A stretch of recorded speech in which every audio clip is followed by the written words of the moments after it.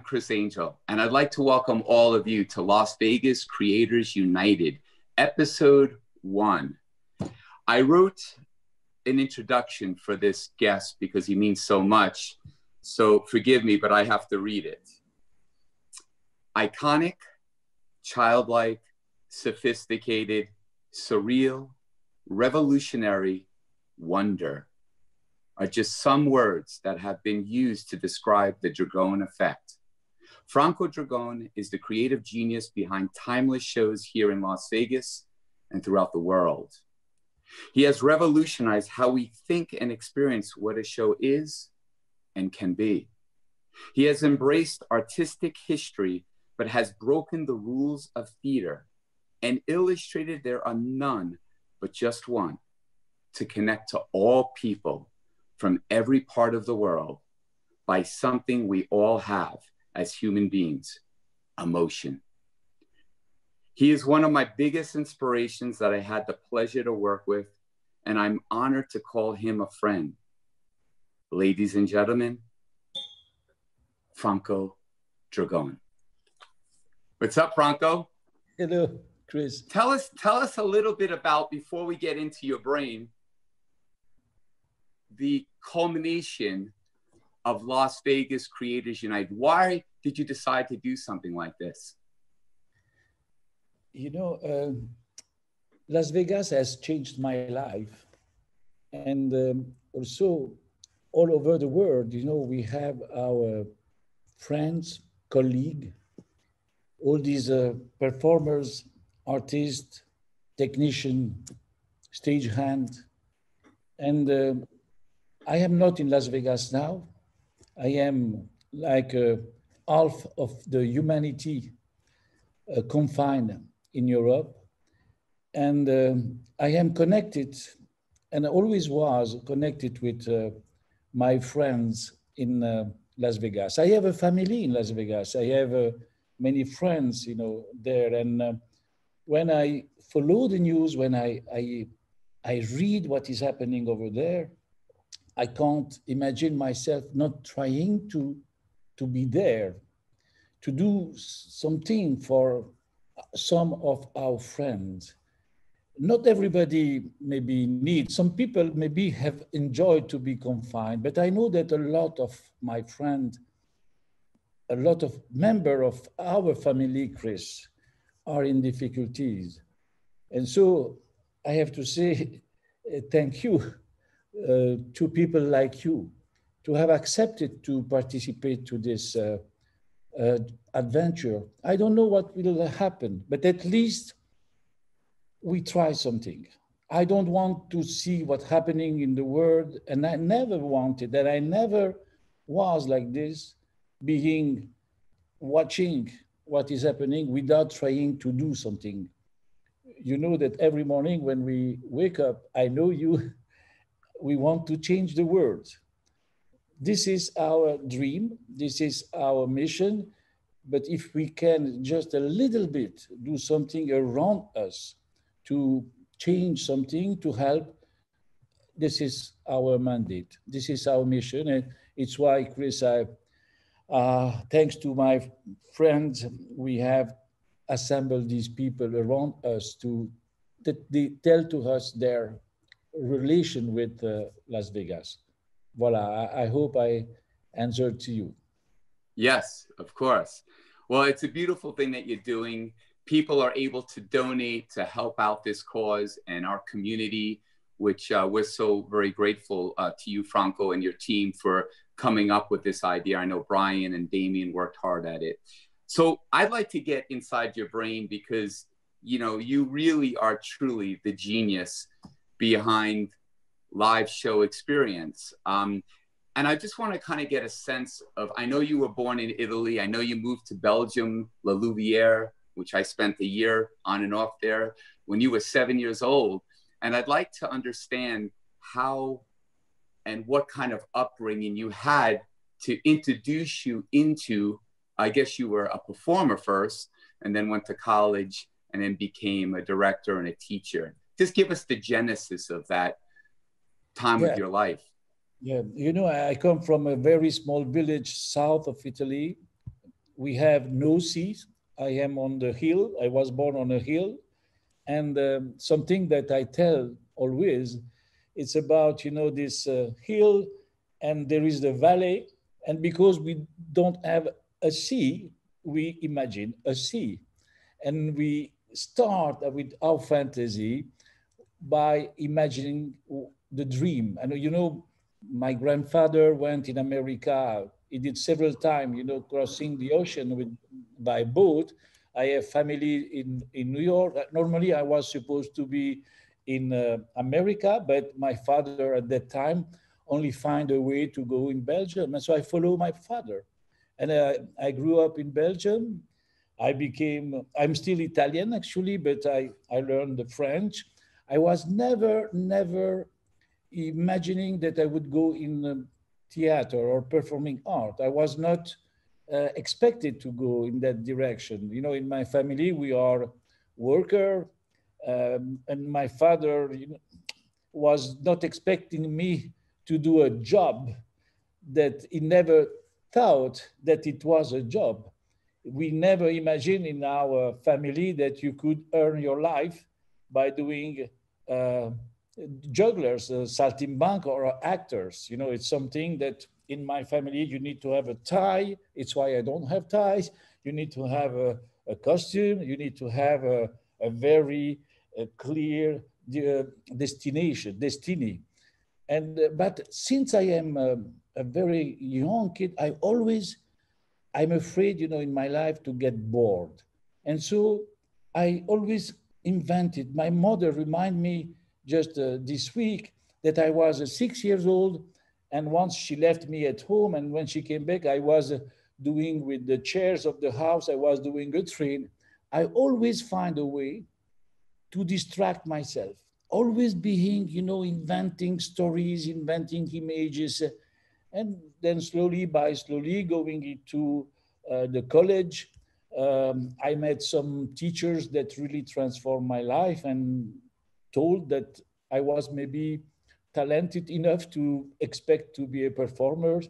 And life, and in our profession, Criss, there is someone that says when you have an opportunity, you don't recognize that this is the chance of your life. If you don't get this opportunity, it's a professional mistake.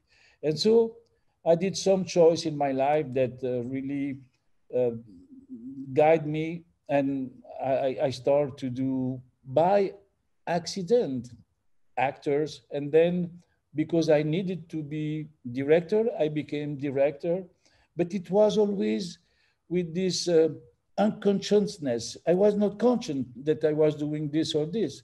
I was doing this just not to get bored and to make my life a little bit more better than what I was living or what I was expecting to be. So for me, what we do, this is our mission to bring some happiness to the people. In the same time, it's a way to forget that we're gonna die. It's a way to touch the eternity.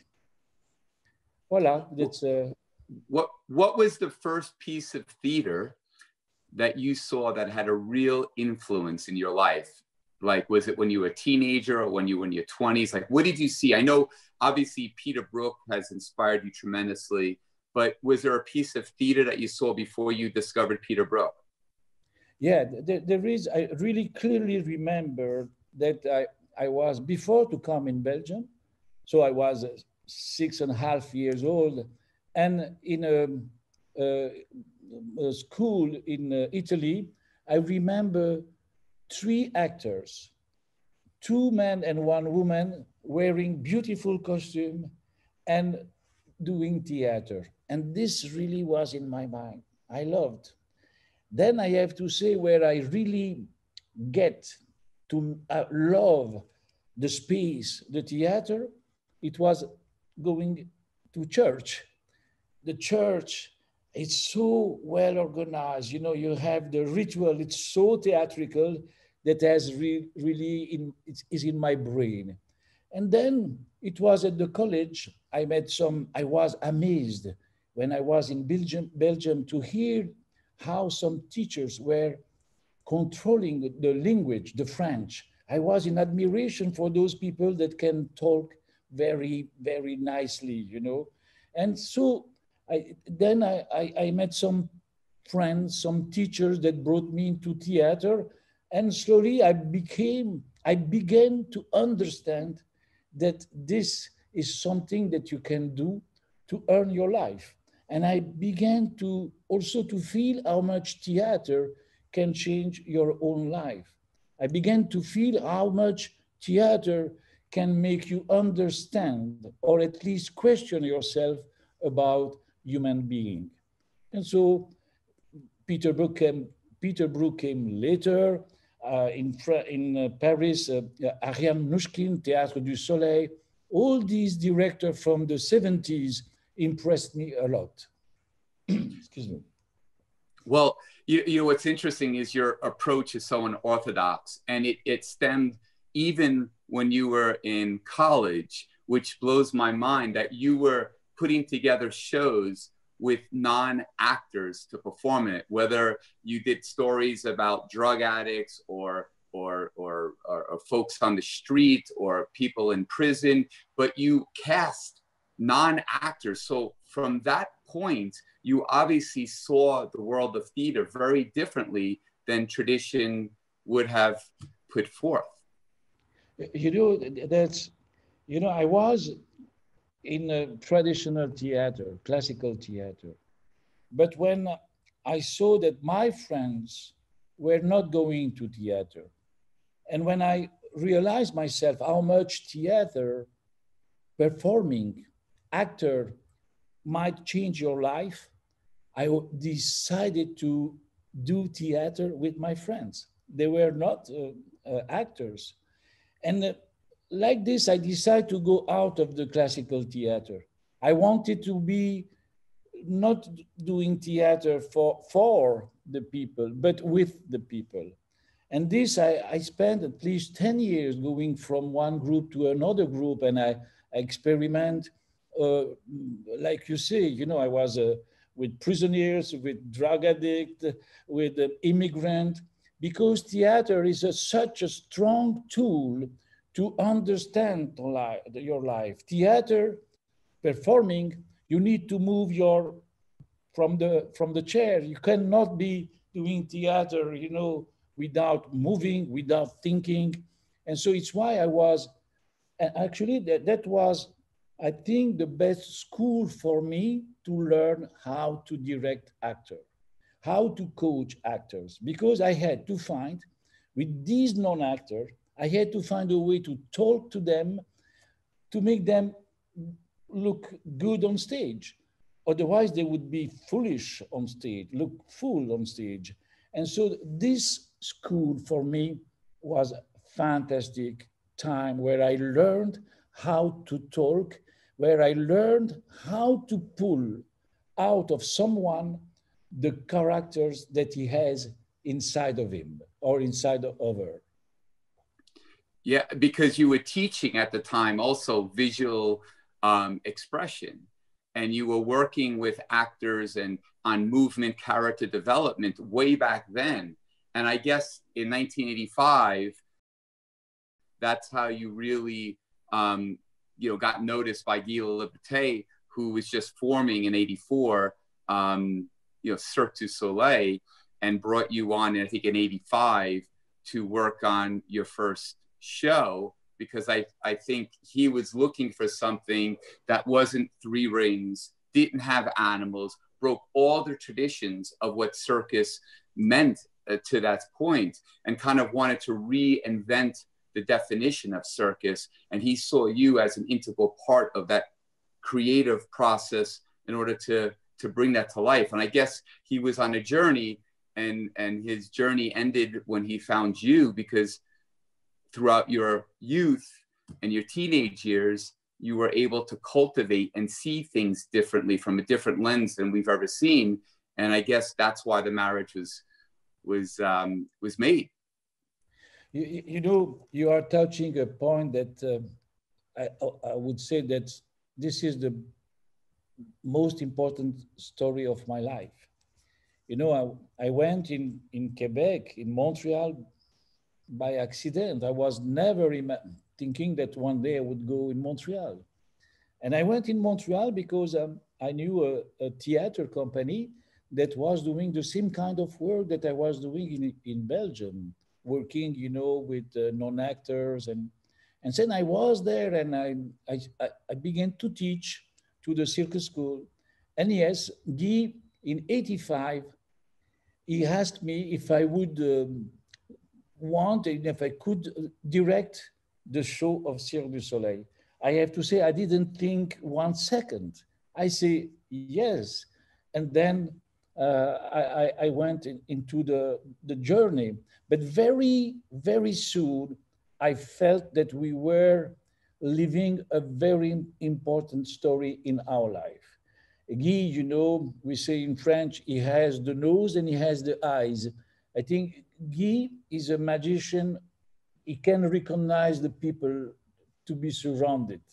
And I have to say, I owe all my friends in Montreal, and Cirque du Soleil was the best adventure, the best journey. And yes, in 85, we jumped like innocent in a new journey we did not know what would happen, what was to happen. But there started a love story that lasts, for me, lasts forever. Although I only stay 15 years in Montreal, but still today, you know, it's the most important part of my life. Yeah, tell us about when you were creating, like when you first came to Vegas, I guess, creating Nouvelle Experience. It was a different Las Vegas. You had Siegfried and Roy, who kind of dominated the entertainment scene. They transformed, you know, this city into a family destination. You know, they were doing things that had never been done, the spectacle, animals, all of these things. And then you were bringing essentially a new version of a circus in a tent in a parking lot. And what was that first experience with Vegas like? Yeah, Las Vegas, you know, again, this is also the way we have been, I think, really guided by Guy. You know, he had this vision of Las Vegas. And so Nouvelle Experience was a show we did in Montreal. We created in Montreal. Then Steve saw the show in Toronto, and we brought the show in the back of the Mirage. And, you know, for me, Las Vegas was something that it was, you know, from a European was the far West. And I never expected that I would stay there for a long time. And yes, something that we witnessed very fast is that I remember when I saw the first time Siegfried and Roy, wow, you know, I never saw magic like this. I never saw a theater like this. I never saw such a huge, big production, you know, with and so huge, big, and with taste. It was not something, you know, that was a cheap. It was sophisticated, for sophisticated and popular, sophisticated and mainstream. And this equation, these two words, has remain in my life, in my brain. Sophistication, haute cuisine for mainstream. It's something that I really think still today, that anybody, any audience deserve haute cuisine. Everybody need to taste something that is sophisticated, beautiful. This is what I think is the real revolution. It's to bring the culture to everyone. And so I saw Siegfried and Roy's, but in the same time, very fast, we start to work on Treasure Island. And it was the time where, you know, I will never forget when Steve Wynn was bringing me in downtown Las Vegas and telling me his story with Frank Sinatra, a lot of beautiful story. Imagine how me coming from a small village in Italy, then a post-industrial city in La Louvière, and being there in Las Vegas, telling all these listening all these stories that I have seen on TV or in film. I was seeing live the film that I was, imagining. And so when we start the Treasure Island, it was the time where Las Vegas tried to become, I would say, Disney for adult. And so for a while, the pirate show, the volcano at the Mirage, imagine when I start with Cirque in Montreal, I felt that I was in a place where history was happening.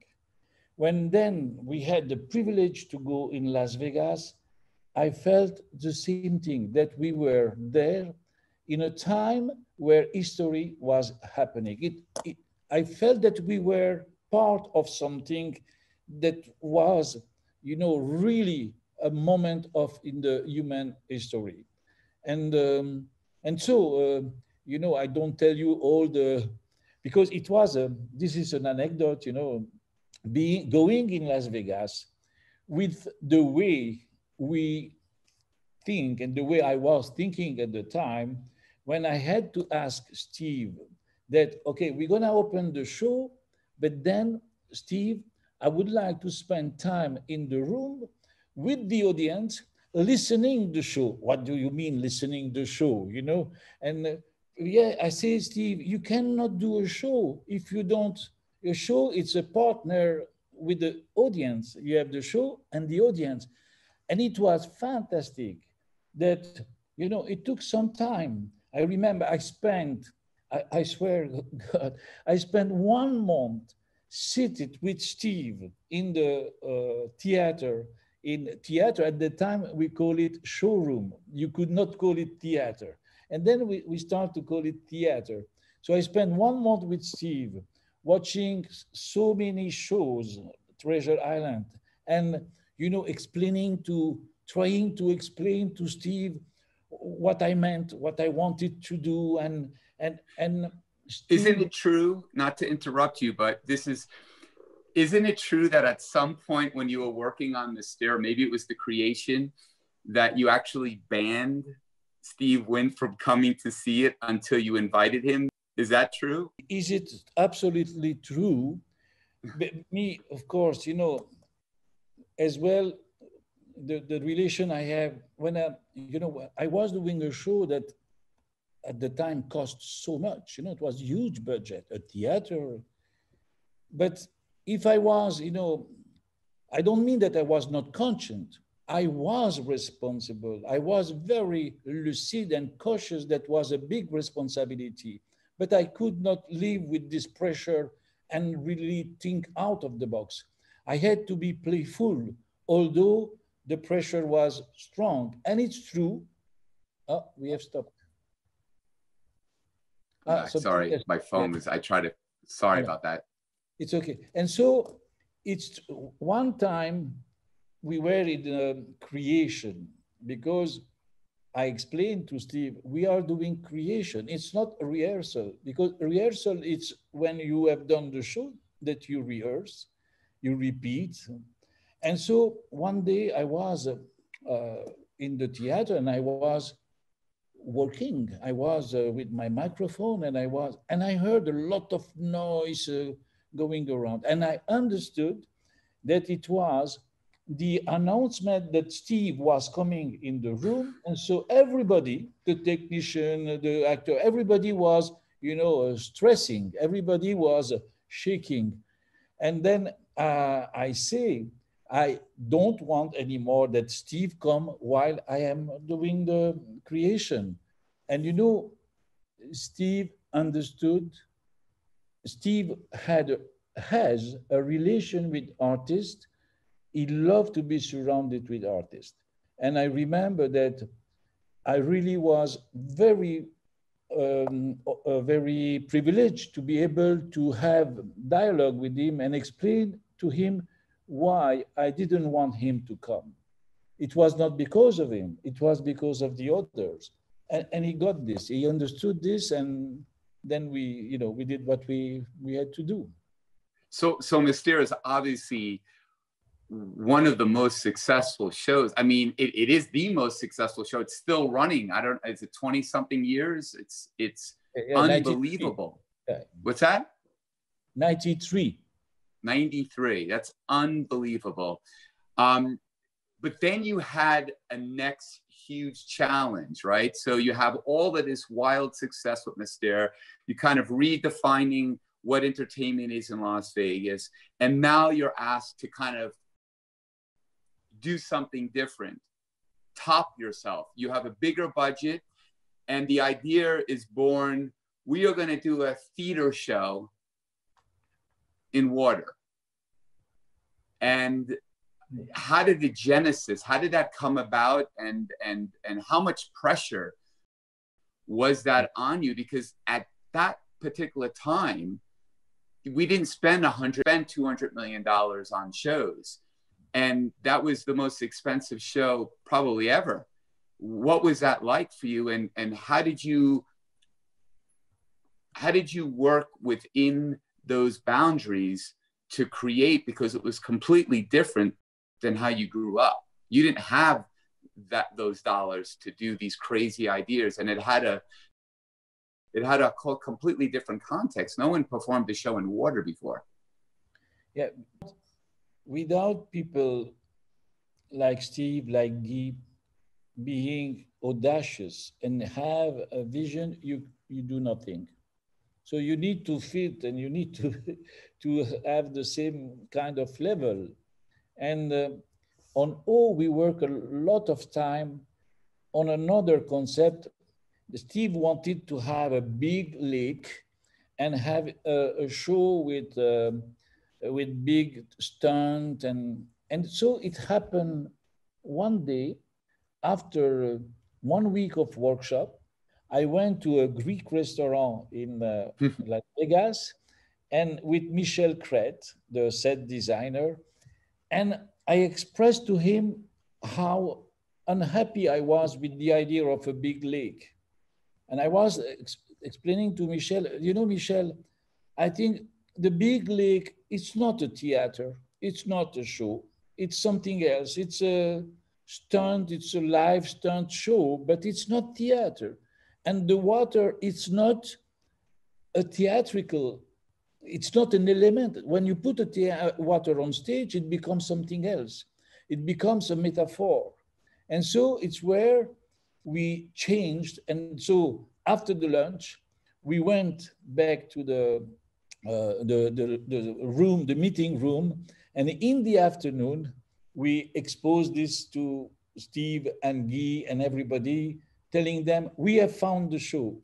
And it happened in one lunch where we did the storyline.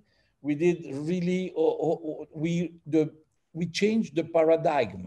We changed completely the approach, and we say we need to be in a theater, but we want to open the curtain different. And I took a scarf in my right hand, and I put the scarf in my left hand, and I say, I wanted the curtain open like this. And wow. Only this, you know, Michel, wow, and all the team, you know, they have worked day after day to try to open the curtain like this. And I have to say today, if you ask Steve, who had the idea of bringing water in a show? If you ask Guy, if you ask everybody, everybody will say, oh, it's me. And this is what makes a good idea. It's when everybody take and say that this is my idea, it means it's a good idea. But you had a witness. Yes, yes, yeah. Now, you know, that moment when that curtain flies away is truly like real magic. It is probably one of the most iconic images, and you're all about images, tableaus. You're about taking fine art, you know, whether it's, you know, a director like Fellini or an artist like Dali, and kind of creating these tableaus, these images that you can just sit and take a picture of every moment of the show, and it would be a beautiful image that would say so much, that speaks to the viewer. Because for you, what I gather, knowing you and working with you, it's not about language as far as speaking English, French, Spanish, Italian. It's about the language of emotion. It's about connecting. And so when you watch this show and experience O, which is one of my favorite shows of all time, it really, that moment just sucks you in. And then you see the water. It's just so dramatic. And then the images of the horses and the carousel and the piano going down. Tell us how you create these unforgettable tableaus. What is the process? How do you come? I know kind of because I spent time with you and I see the process, but explain to those who are watching now how you conceptualize and bring to fruition these incredible images that look like paintings coming to life. Yeah. So, you know, I have to say, O is the show that is the closest to me. And is, I think, whatever show we do, as you, me, any other people or artist, a painter, a musician, when you start to create a show or you start to compose a music, you cannot deny who you are. And I really think, and again, this is the fantasy that I am inventing myself. We are like an antenna. We are like a reception. We receive the information. We are a full soul, body, and we are a spirit. We are a brain, and we are affected by the world, from the world. What we are going through now with this pandemic, we can, you know, every morning I try to wear a mask, a smiling mask, because I don't want to affect my wife, my kids, and myself. Only by smiling, it helped me to face what is happening now. And oh, if you remember, you have a wedding, you have a funeral, you have kids, you have people running. It's yin and yang, life and death. Exactly, always, because I don't think that we can really laugh. You know, a smile, it's like babies. When the babies smile, they have their muscle here. They smile, and then they start to cry. And I think I like this kind of emotion. But you touch a point very important for me.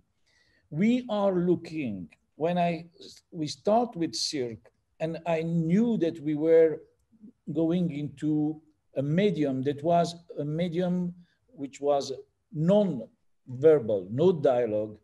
What I try to touch, to find, it's a universal language. I still believe today that we all have one fundamental, universal, common language. And through the images, through, you know, if you look at the sunset, you will be moved by the sunset. You will be maybe happy or sad, depending of what you are going through in your life. And I think wherever you are in the world, we have the same unique, fundamental, common language.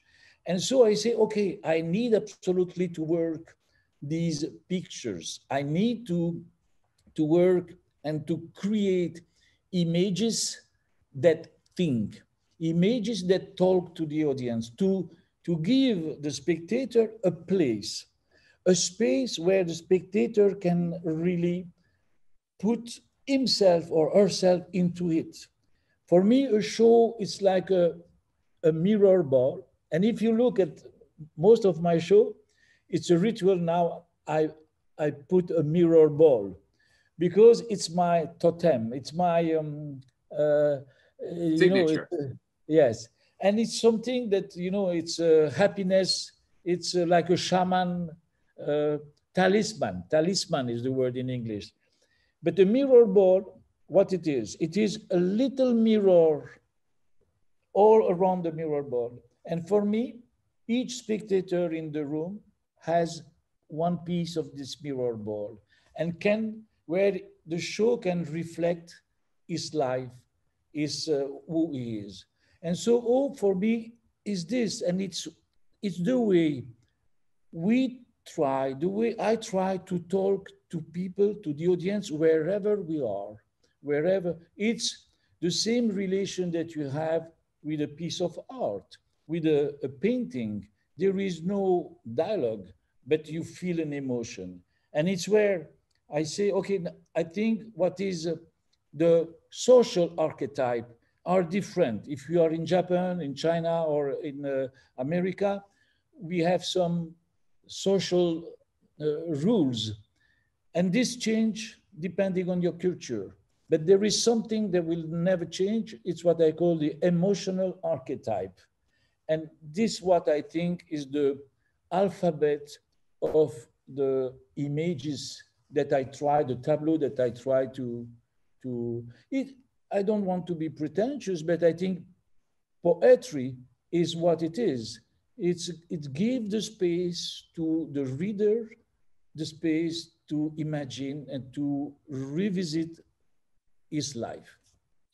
But how do you practically take, what's the process for the folks that are watching right now? What is the process of creating a tableau? Like, is it an image, visual research? Is it ideas that you put in a painting that you then try to get each department to bring to life? Like, what is the process of a tableau? I understand that one time you were in your hotel in I think Bellagio, and you were working on O, and you saw the housekeeping, cleaning things, picking things up.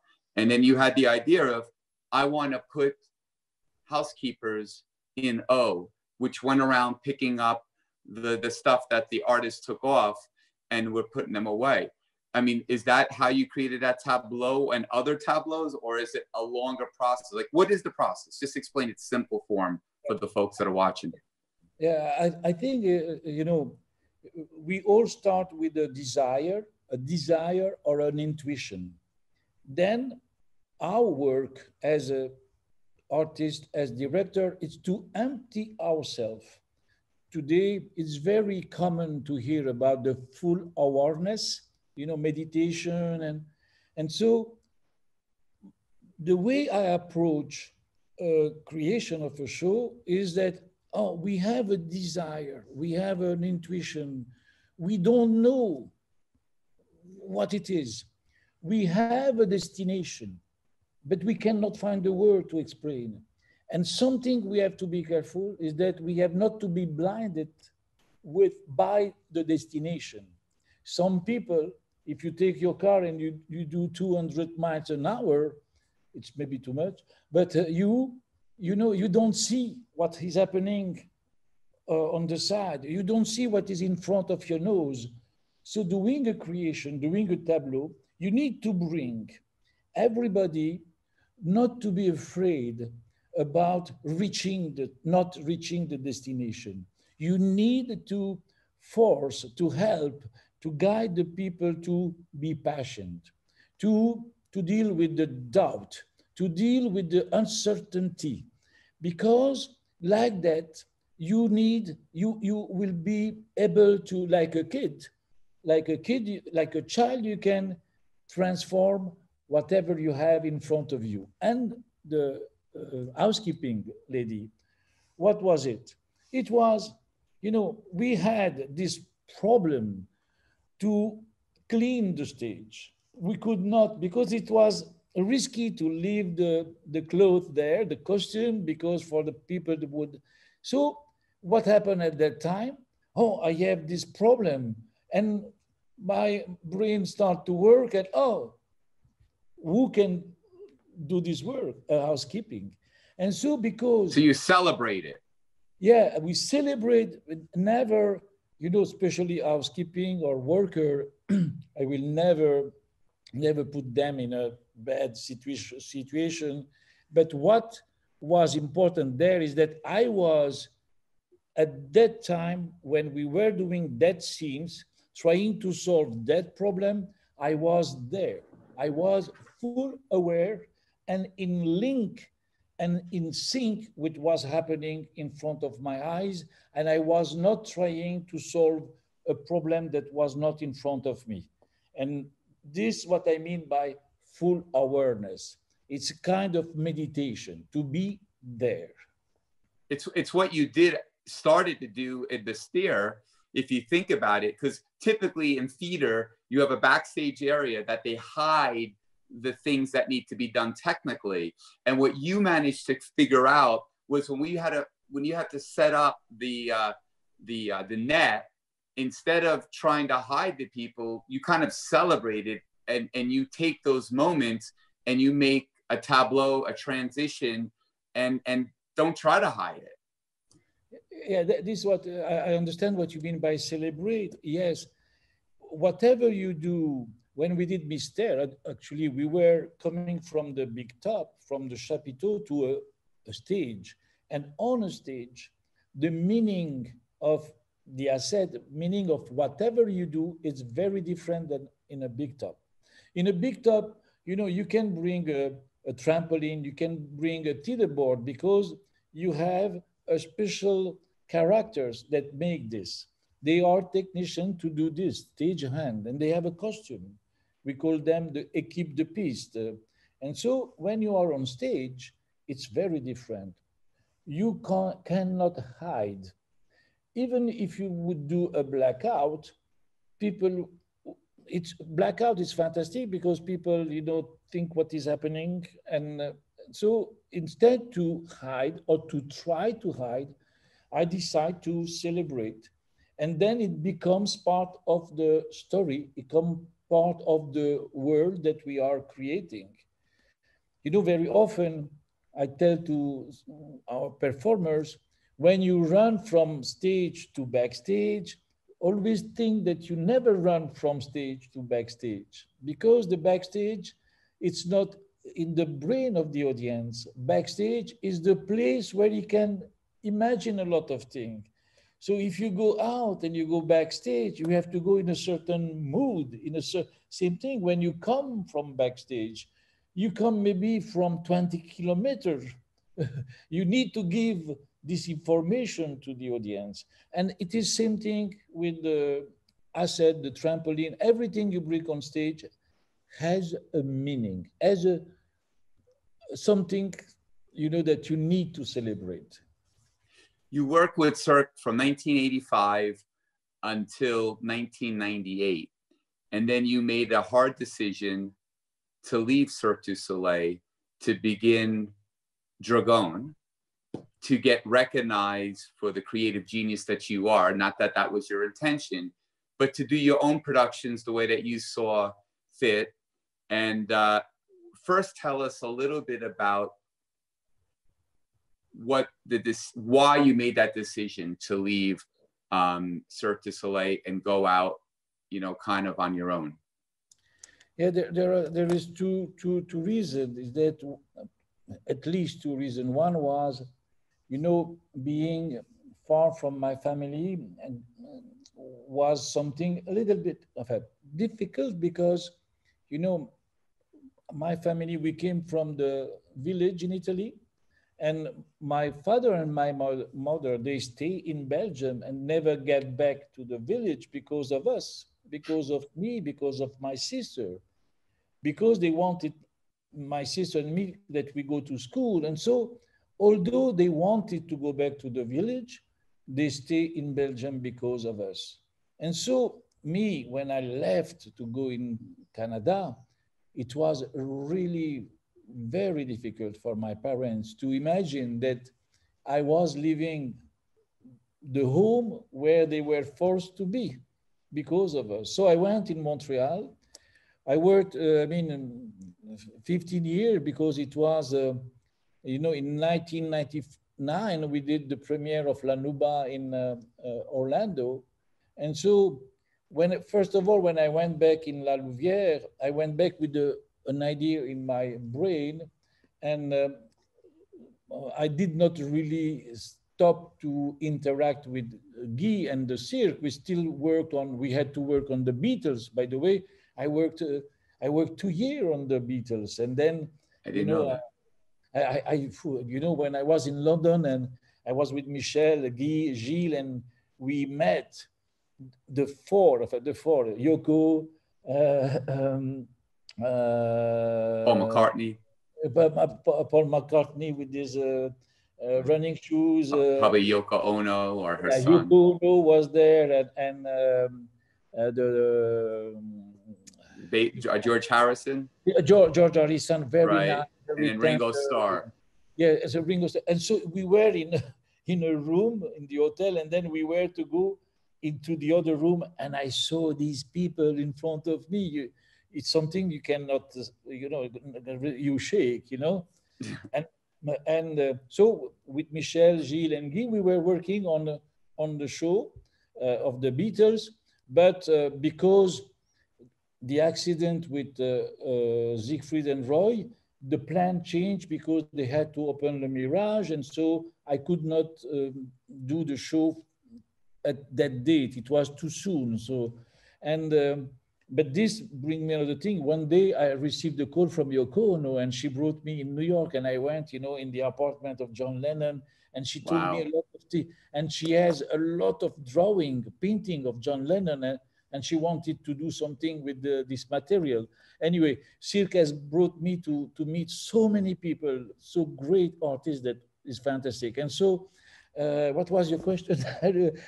No, Yeah, I yeah, was just yeah, asking you what was the reason why yeah, you decided to leave Cirque. You said it was two reasons. One, it was more family and personal, and then the other reason you didn't tell us yet. yes, yes, yes. And so, family and personal, and I wanted to give back to the city, La Louvière, what La Louvière gave me. You know, it is here that I met artists in La Louvière, and so that. And the other reason I have to say was that only in 1998 we did La Nuba.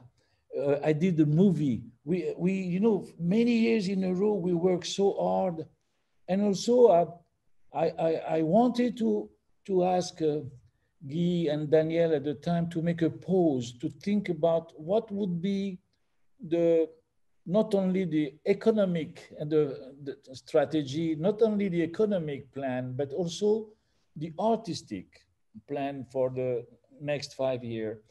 And I have to say that the cirque was so, you know, developing so such a big growth that it was difficult for me not to take a pause and think about creation. The creation, you know, we did such a great work that I had a little bit, I was afraid that cirque would go to sell uh, its soul to the devil, I was seeing at the time. And so I was just, I needed to have a pause and think about the impact that we had with Cirque. What such a great message, you know, the expression of a community. It was not, Cirque was not only a show, was also a way to behave, was really a spirit. And so I was afraid maybe to to lose something, and I just wanted to make a pause. And Well, voilà. in my humble opinion, when Cirque du Soleil lost Franco Dragone, and I've said this publicly, they've lost their soul and their heart and their way. And I say that because, you know, of them becoming a big machine and not having the vision to follow all of the different elements that are an integral part into a vision, into supporting a vision and the emotion of that vision, from the lighting to the music to the artists, to really breaking new ground.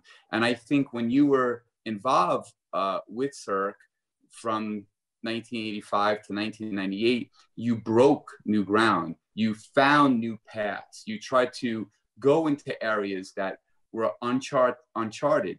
And I think when you're in a space that is unsafe, or you feel scared, or you feel nervous, it either makes you rise to the occasion and deliver something that no one has ever seen before, or you retreat.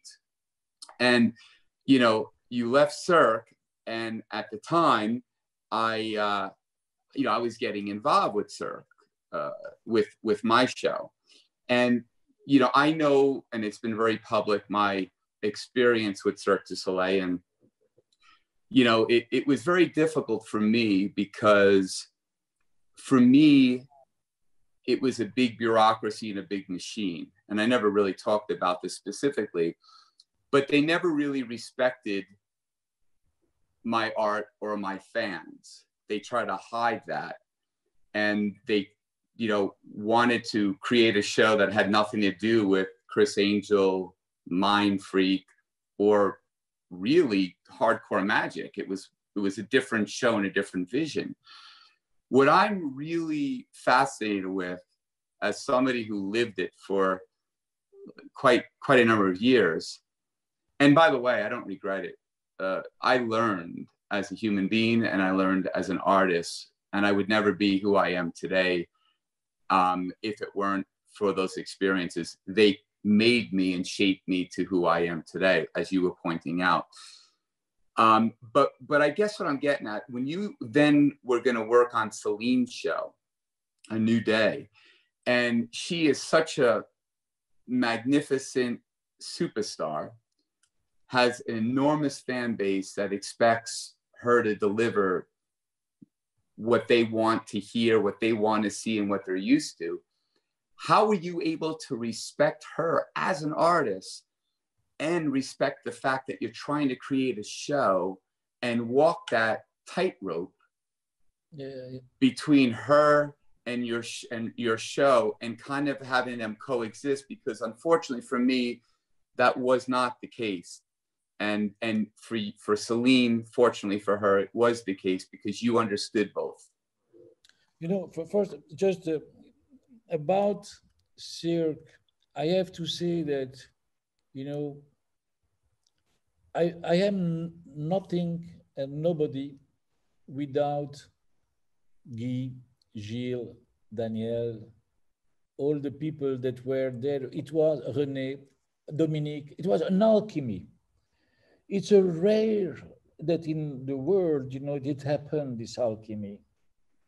I think, and of course, after thinking, because, you know, as much with Cirque, I was really full of everything. You know, when I launched my company in Belgium, I have to say, it was the worst experience of my life, because I had to deal, you know, with the entrepreneur and with the artist.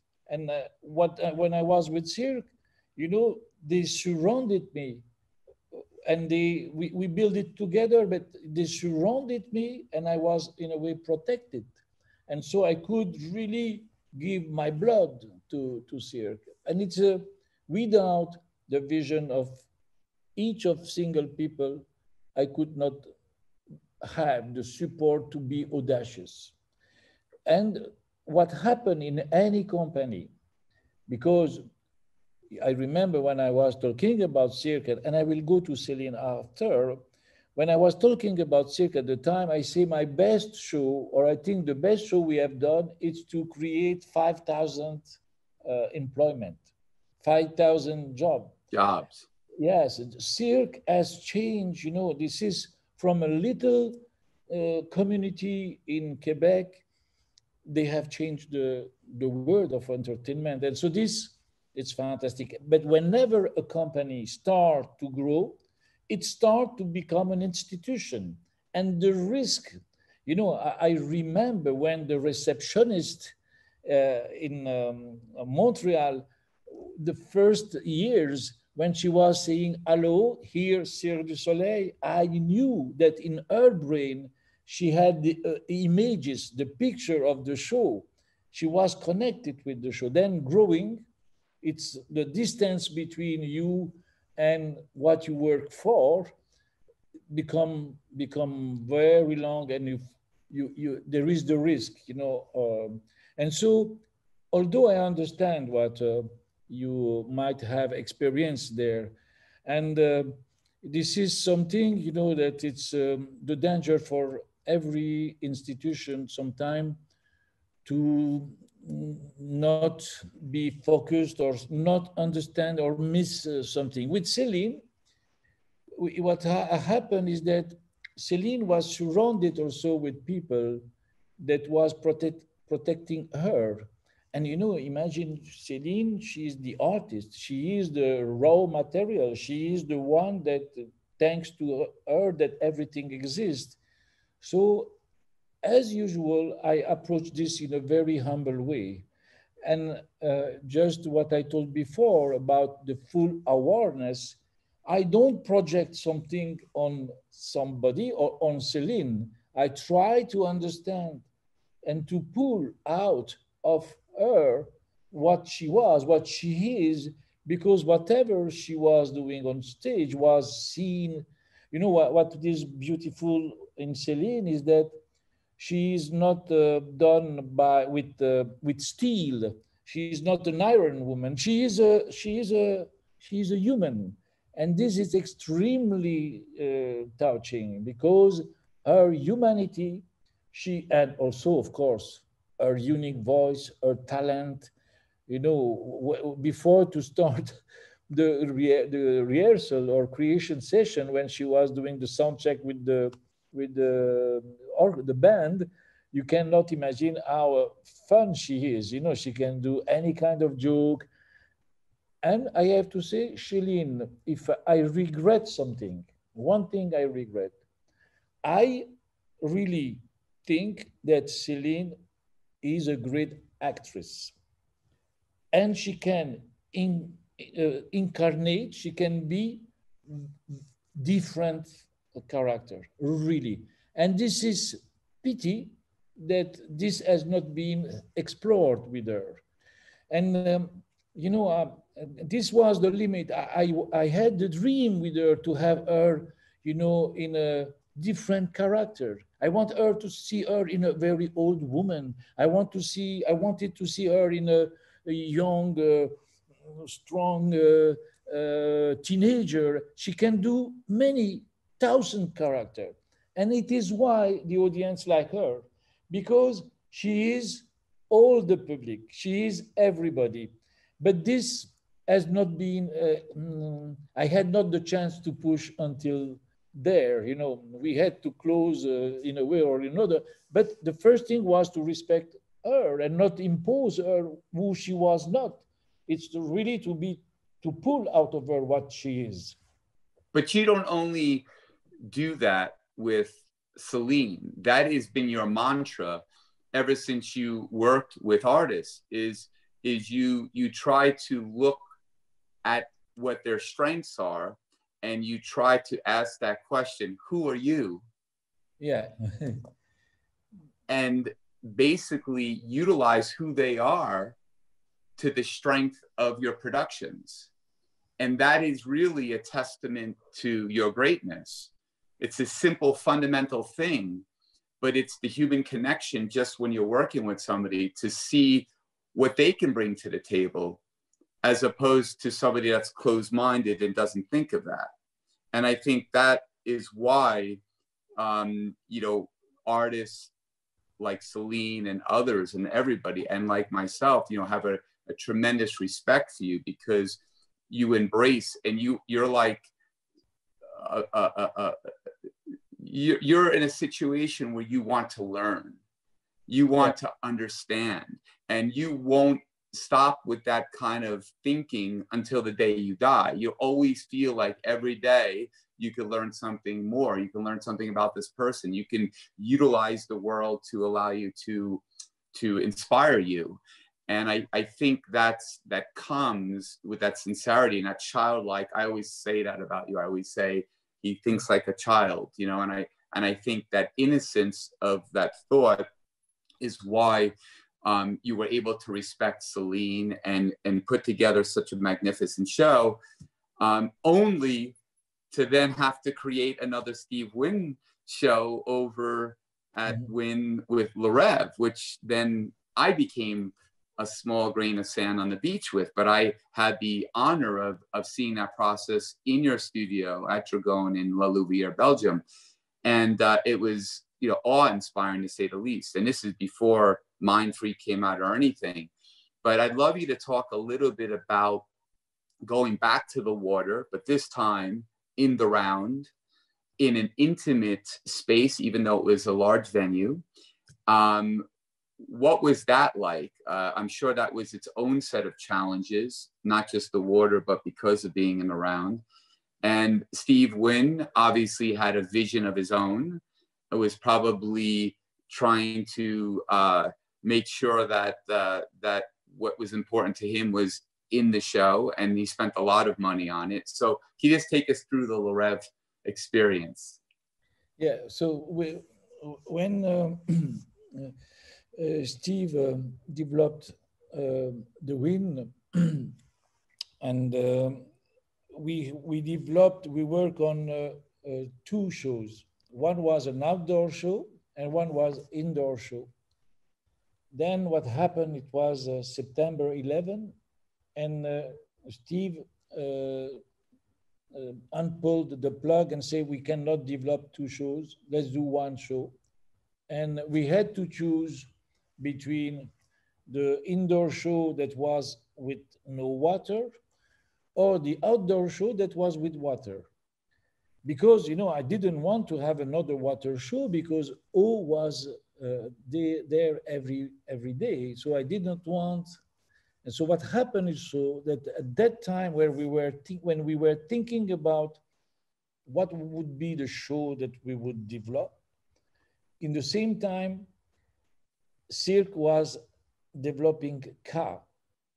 And I heard that Ka would have been a technological, audacious and a breakthrough.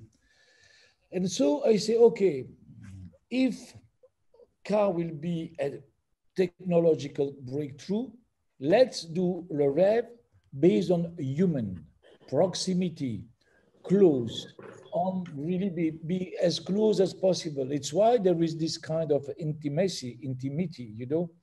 And so was a beautiful journey, but it's where maybe it happened that the people surrounding Steve was, you know, when we opened Le Rêve, we were not ready. And there was maybe a misunderstanding between the show where we were at and the audience. I remember the day of the premiere, the show was not ready. It had to grow.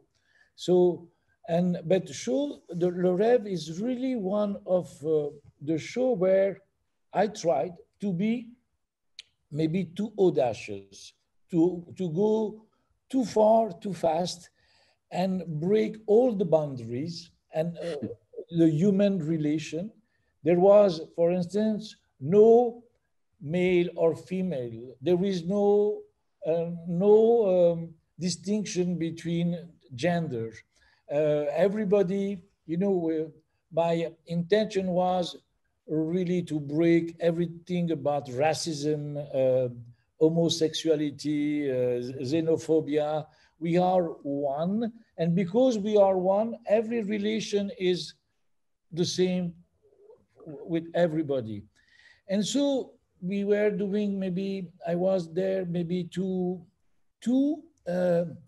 I would say, too avant-garde in the acting, in the choice of character, too audacious for Las Vegas at that time. I had to plan, maybe I was too fast at the limit how far the entertainment can go in Las Vegas, and the version of Le Rêve at that time that I still love, this version, was not enough playful or not enough.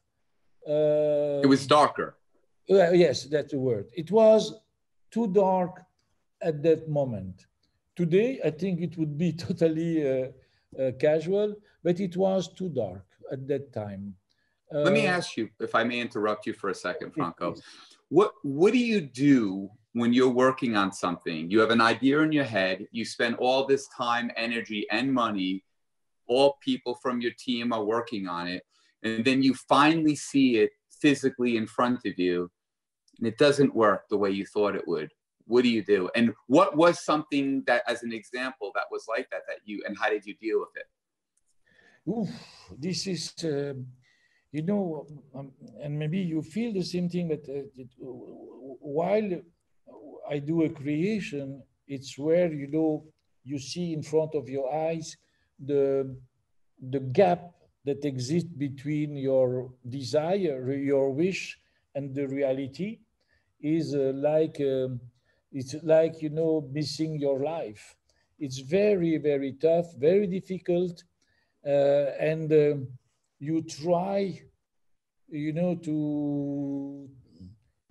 you need to find a way to be tolerant towards you, and you need to, then it's the time where myself, I try to grab someone and be reassured. So I want to hide myself under the table. I want to have very close friend around me just to tell me, don't be discouraged, try again, it will be better tomorrow, it will be better tomorrow. But the insatisfaction that you create in one show, it's also the energy for the next show. We cannot solve all the problem in one life. You need several life to solve problem. It's why I used to say that I do always the same show, because I always try to solve a problem that I had in a show, a previous show. And it's a very difficult time. And we have to be careful. The most dangerous time, it's when your show is successful. If your show is successful, what happened? It happened that, and this has happened to me, the cast, the technician, everybody is happy, and then you stop to work. No, when the show is successful, it's where you have to work much more. It's not, you know, you understand? Sure. People stop I to work work. harder now than I did when I was trying to make it, because to remain the most relevant at your craft takes a lot more time, effort, and energy than it is to try to get there. The destination is far greater, or the journey is far greater than the destination. And it's much more enjoyable. But once you're there, now to maintain it and to maintain such a high level, and you have a target on your head, it takes a lot more dedication, work, and passion. Yeah. For instance, I have a question for you, Criss. How you deal with, you know, when you open the show, the day of the premiere, and you have people that come to you and say, "Oh, bravo, yeah, fantastic," and how how you deal with that, although you know that you are not happy because you did not reach what you wanted to reach. So how you deal with this very sad moment? That's the story of my being. I'm never happy. It can always be better. Yeah. And for me, I try to work even harder. Perfection is like water. You can't hold on to it. And it's something that you work as a human being and as an artist to perfect, but it always can be better. And that's why live is such an incredible experience, because no two audiences are alike, no two shows are alike. And so for me, it's always trying to reinvent, trying to look at what's going on in the world. How does it affect the audience? How does it affect me? Because that relationship is the magic of emotion. It's the most important magic that I do. It's the connection. And that raw human emotion really will have an audience walk away and not care about how I do it, but rather how they feel when they watch it. Mhm. And to me, I'm never happy. And that's with my work, I'm never happy. It could always be better. And I think that that's innate in most people that achieve success in their respected discipline. Like you could never be happy. If you're happy, then you might as well retire. Yeah. So when people come to me and say, great show, that was awesome, I thank them, but I'm like, yeah, but this wasn't right in there. Or yeah, but this is still going in. Oh yeah, this was still working on this. I'm never like, and people always say to me like, why don't you just happy with it was great? And I'm like, no, wait, come back and see it with this. And I'm like that in everything I do.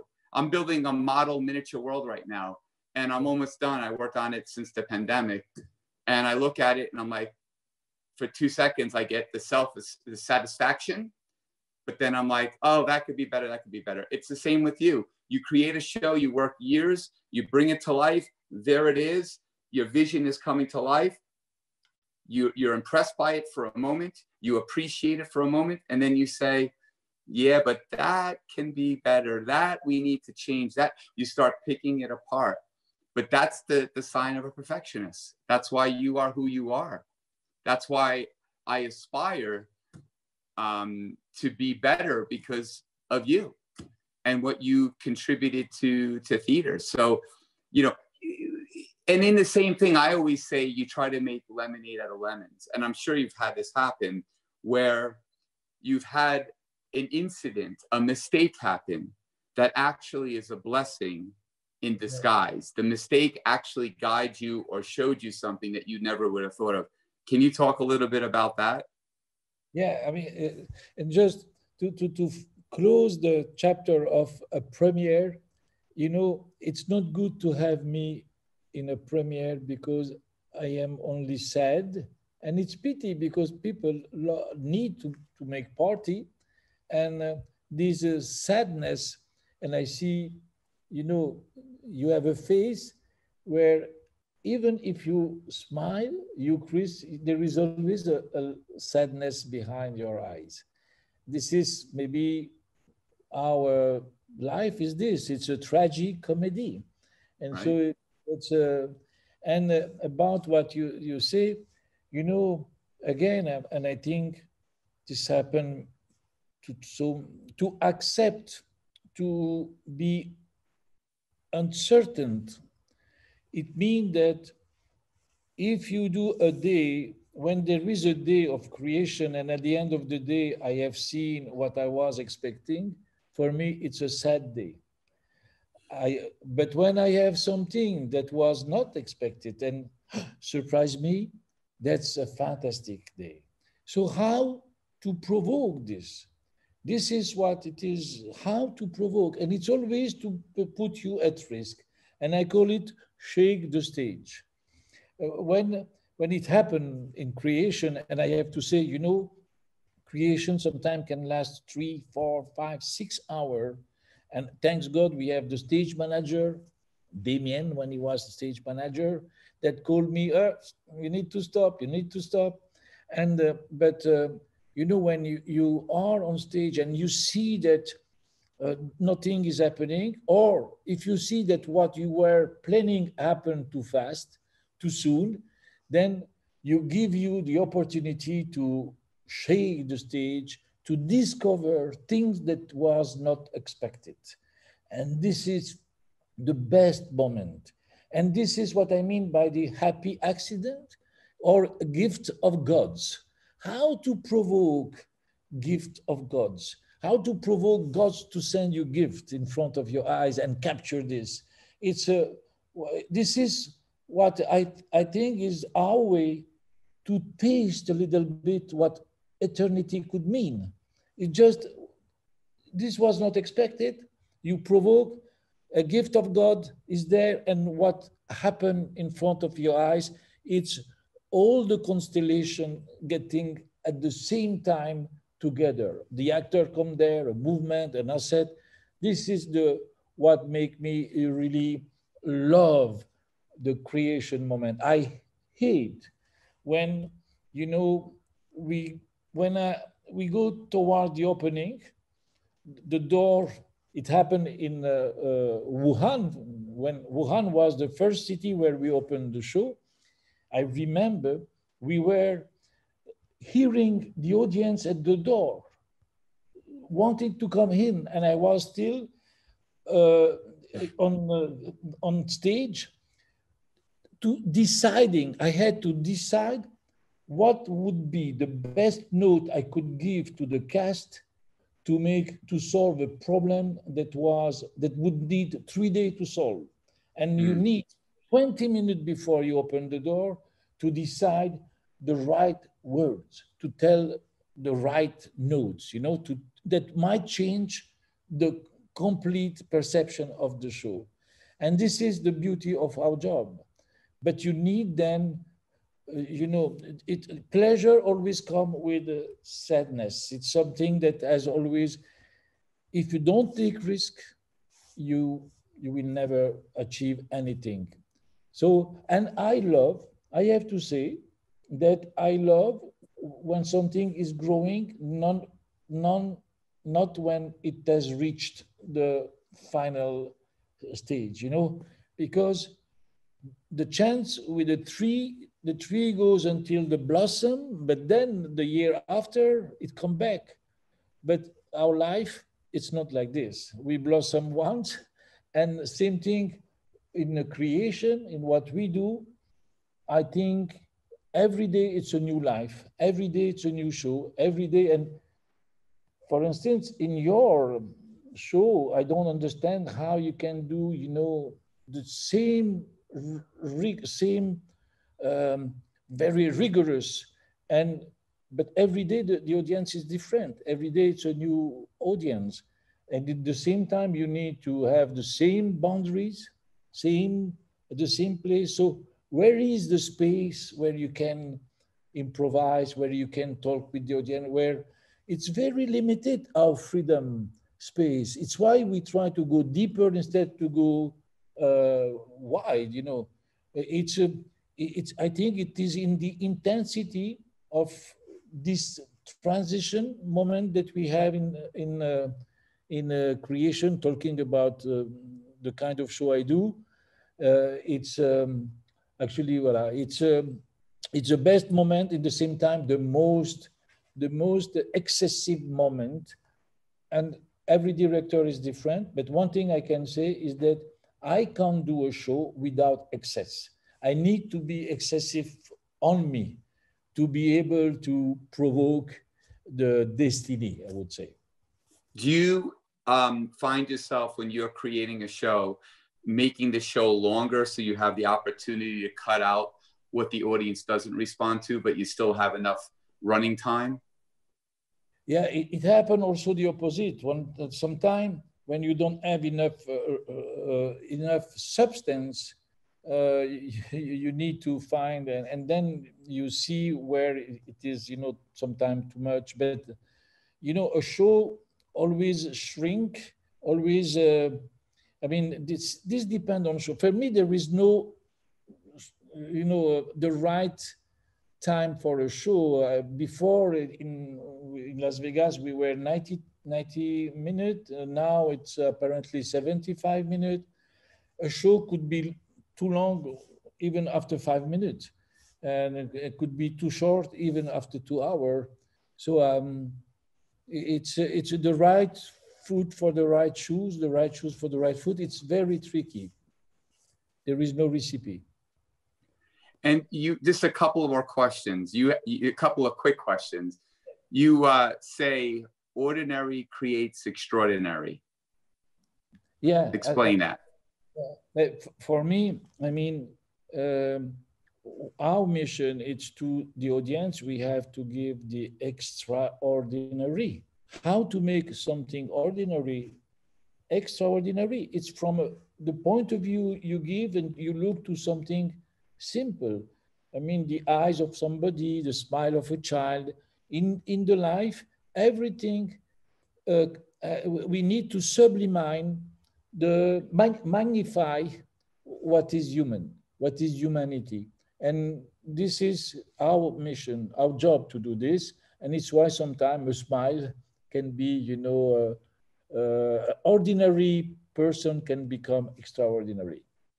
Now, from one of the books you love, Peter Brook, The Empty Space, he says, reality is a word with many meanings. Do you have any other passages that you love from that book? Peter Brook, that book teaches me to look at the space that there is not only in a theater that you can do theater. It's how to make a place, a location become a place where you can tell a beautiful story, where you can create theater. The empty space for me mean also the empty space that you need to leave to the audience, because the audience has to have this space to be able to imagine their own story.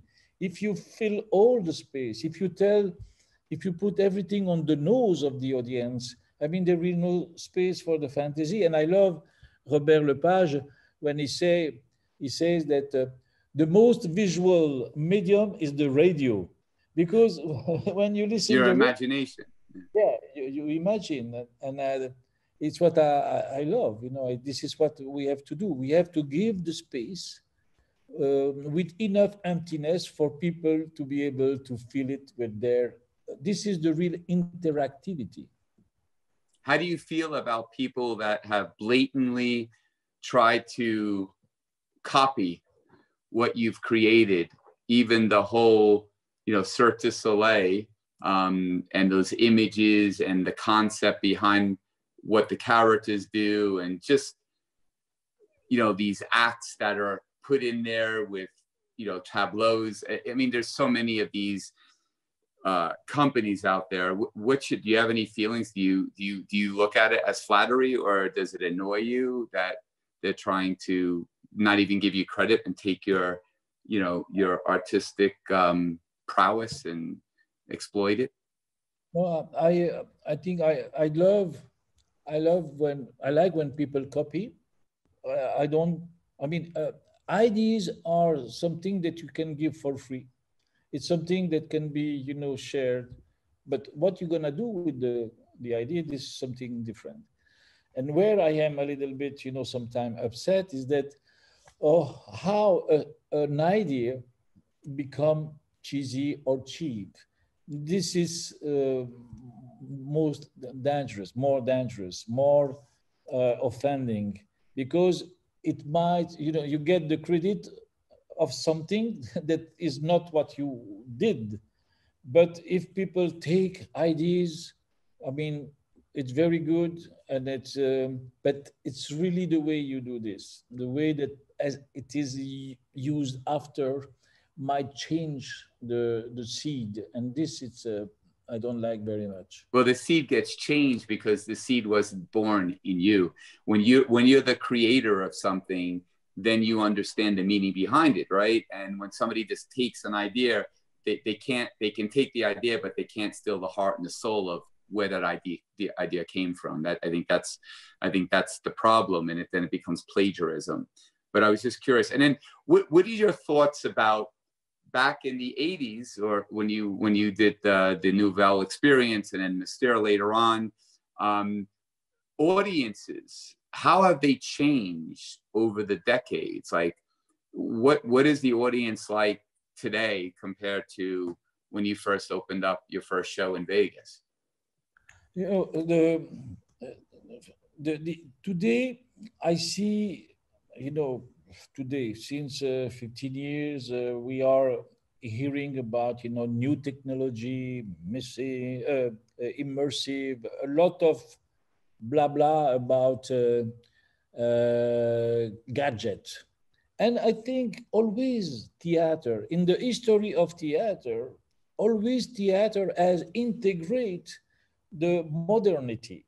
So as a theater maker, as a live performer, as a showmaker, we are integrating any tool that can help to talk about life.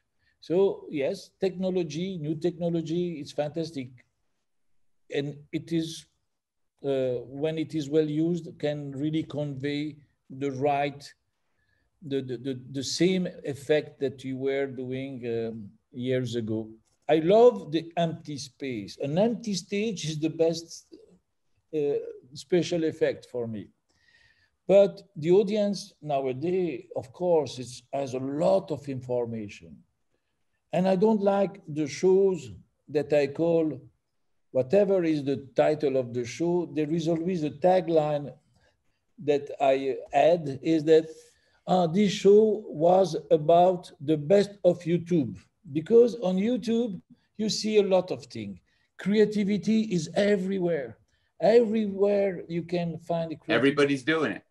Yes. And, you know, I love, there is one Brazilian director named, he's passed away now, Augusto Boal.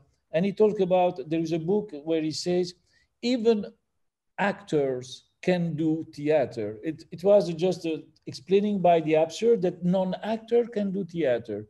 And so it's good when I see on YouTube all these ideas, and very fast it become gadget for me, because I mean, it's a trend. A trend, and a trend lasts just the time of a whisper.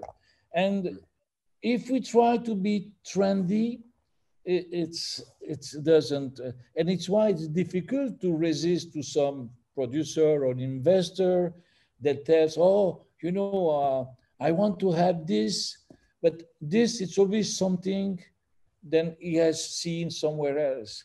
I prefer when, you know, when somebody express a desire with no many words, just a desire, simply, because if you try to be trendy, I mean, it just, you will last the time of a whisper.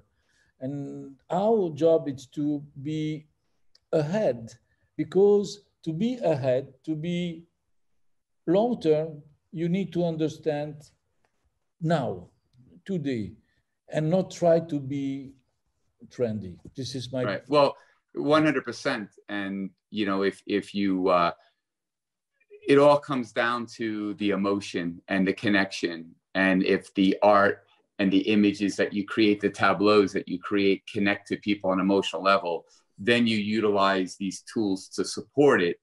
But it can't be the only thing, because if you have that, then you have, you know, shows that don't work and close very quickly. But what do you think, because audiences are more sophisticated because of technology, and their attention spans are a lot shorter today than they were years ago,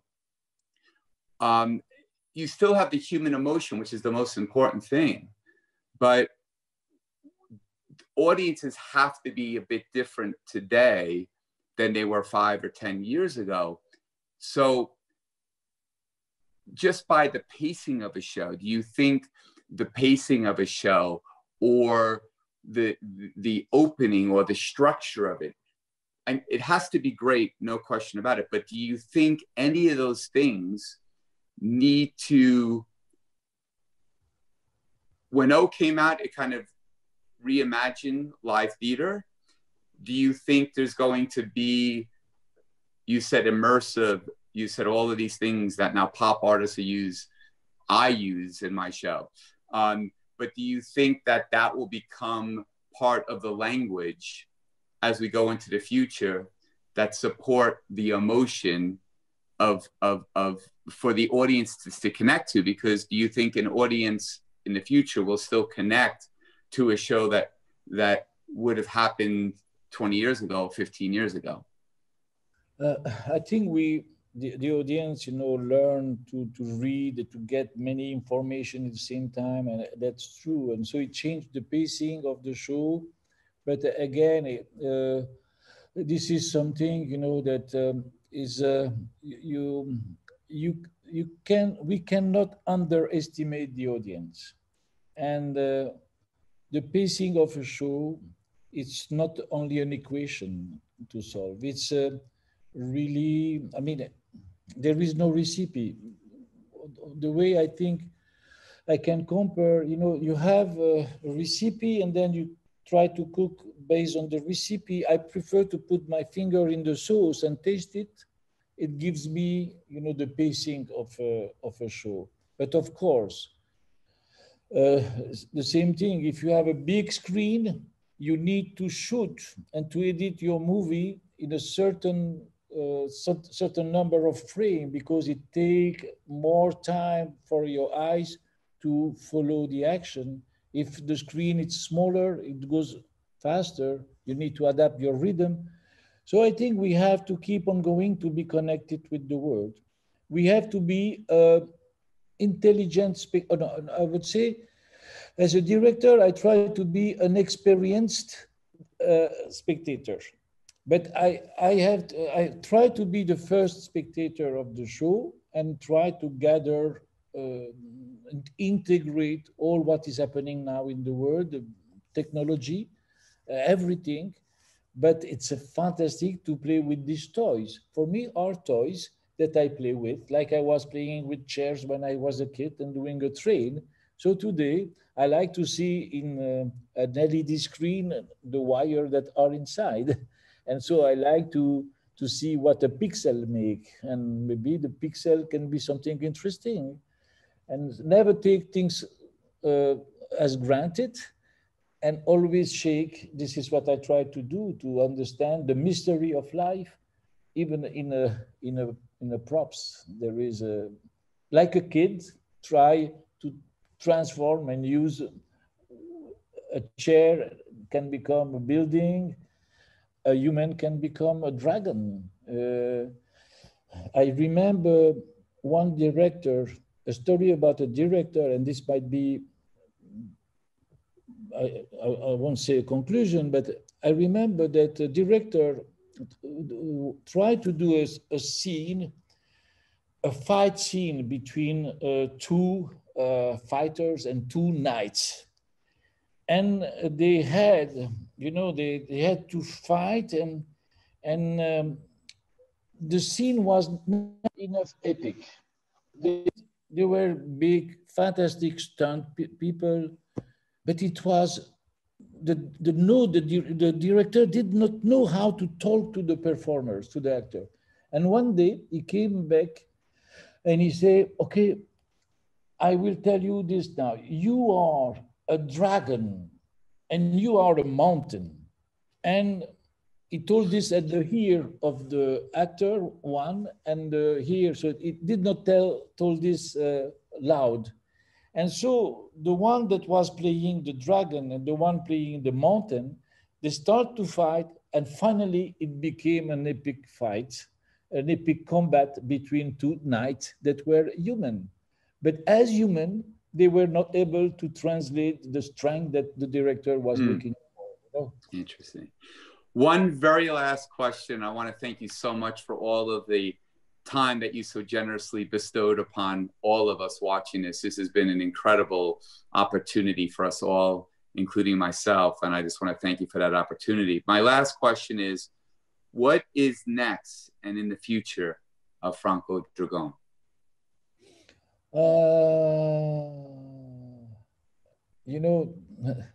I don't know, except I don't know, but next is for me to multiply the number of time where I can spend, like tonight, Chris.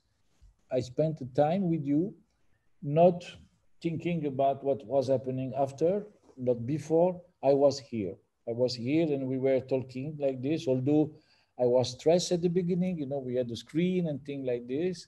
Next is doing as much, it's to spend only, on 24 hours, I would like to spend at least 23 hours doing theater creation and thinking about the show, which has not been what I could do during this last 1 year, because as an entrepreneur, I was schizophrenic. I have lost a little bit the artist. He has been, and this is, I remember when I was a kid, I was doing my homework in the kitchen on the corner of a table. And these last 20 years, I was thinking about this. I was doing creation on the corner of a table because I had to deal with the management and all the And it's why I will never be enough thankful to people like Guy, Gilles, Daniel, Steve, all my friends and all these people that have given me the opportunity to be an artist. I would not be nothing without these people, nothing without, it's not a flattery, person like you. And the first, although I think I try to be an experienced spectator.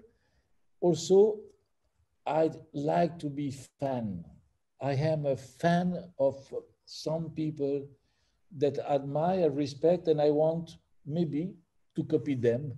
As a person, I like to copy the behavior of some person, because when they are respectful, when they are true, real, this is something that make me wake up in the morning, because I want to learn and to meet people like you and be part of the world, like what we are trying to do with Creator United.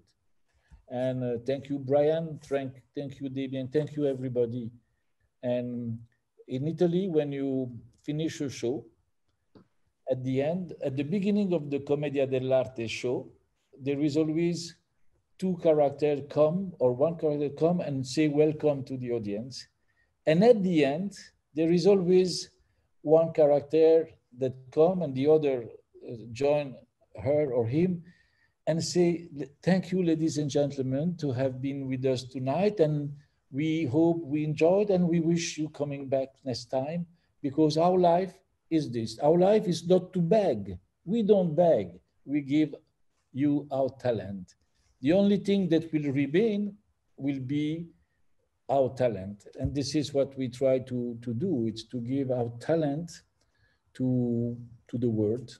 And voila. Well, thank you so much, Franco. It's been an amazing experience, and this is just the first episode of many. On behalf of Las Vegas Creators United, I'm Criss Angel, and thank you so very much for watching.